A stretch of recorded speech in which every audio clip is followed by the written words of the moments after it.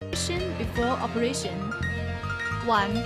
Contact the machine with the power supply.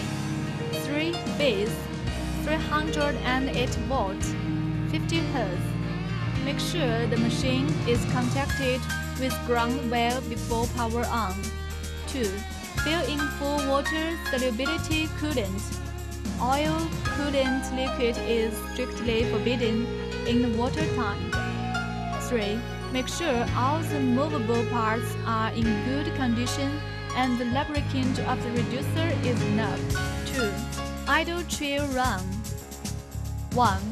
Clockwise turn the feed lever to set the machine on the initial position and then turn on the power supply. 2. Operate the machine. Turn the blue switch to clockwise rotation and turn the switch which is on the distribution board to rinse red. Then anti-clockwise rotate the feed level and the rolling head rotating and the coolant flow out. Stand in front of flap and face to the head. To check it, the machine head is rotating anti-clockwise. If it is clockwise rotating, then change position of 2 of the 3-point wells. Check if all the other parts are in good condition.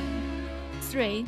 As per thread rolling procedure to run the machine, and then put the reducer on the initial position. Then the reducer